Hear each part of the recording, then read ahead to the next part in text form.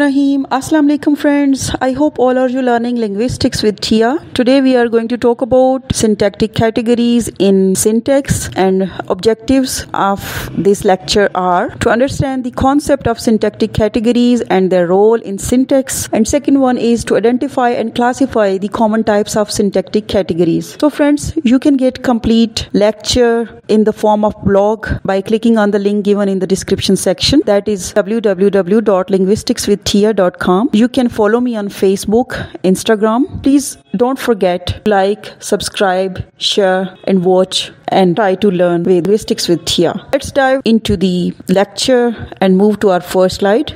Syntactic refers to the study of rules and principles governing the structure of sentences in a language, concerned with the arrangement of words, phrases and clauses to form grammatically correct sentences. So, syntactic is an important concept in syntax because syntax involves the analysis of sentence structure, including word order, punctuation, agreement between elements, and the use of different types of phrases and clauses.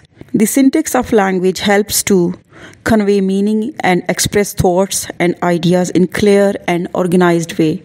So, syntactic refers to the study of sentence structure and grammar in a language. Some examples of syntactic elements are parts of speech that we are going to discuss today, phrases, tense structuration, modifier, those are adjective, adverbs, prepositional phrase, etc.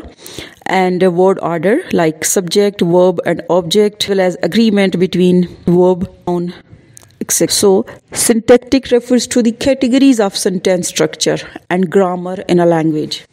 So friends, categories in the context of linguistic and syntax refer to different division or classification of linguistic elements. These categories serve as a way of organizing and analyzing language structure and help to understand the relationship between different elements in a sentence. Example of categories in syntax are same, like parts of speech, phrases, sentence structure, punctuation, word order. So let's discuss syntactic categories in our next slide. So friends, linguistic categories, or you can say syntactic categories, refer to the different levels of linguistic analysis used to describe the structure of sentence. Syntactic categories, also known as grammatical categories, are parts of speech, or you can say the linguistic categories that define the role of words in a sentence, like role of noun, verb, adjective, adverbs, pronoun, preposition, conjunction, etc. These categories have similar grammatical properties and function in sentence. So friends, the question is, why do we study syntactic categories in syntax and what is their importance in learning language? These categories are significant to learn of the following reasons. First, it's to understand the structure and organization of language. Second one is are helpful for analyzing the relationship between words in a sentence. And second last is are useful for understanding the role of each word in the sentence. Finally, speaker able to understand and determine the meaning of the words by studying these categories. So, organization of language and the position and relationship of each word and meaning of these words depend on knowing the categories of syntax. Those are called linguistic categories or grammatical categories, or you can say the parts of speech. They determine the role and function of each word in a language. Why some words are called adjective and some are called noun, what is their purpose? These all questions and answers depends on the syntactic categories. Similarly, learning syntactic categories is useful for those studying linguistic or language related fields, as it provides a framework for understanding how language works and how it can be analyzed and described. Understanding the different syntactic categories is also vital for developing natural language processing or NLP technologies such as machine translation and text-to-speech system, because it provides a basis for analyzing and generating language.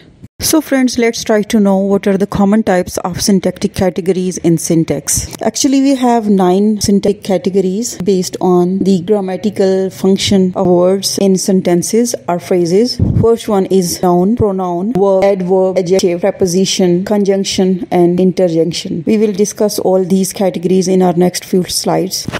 In syntactic categories, first we have noun. Noun are the words that refer to people, places, things, ideas. For example, boy, city, book, and love. Nouns are the central member sentences and they typically function as its subject or object. Refer to specific entities, concrete such as trees, or abstract such as love. So, flowers are beautiful and boys are going to college. They are flower and boys. They are called noun.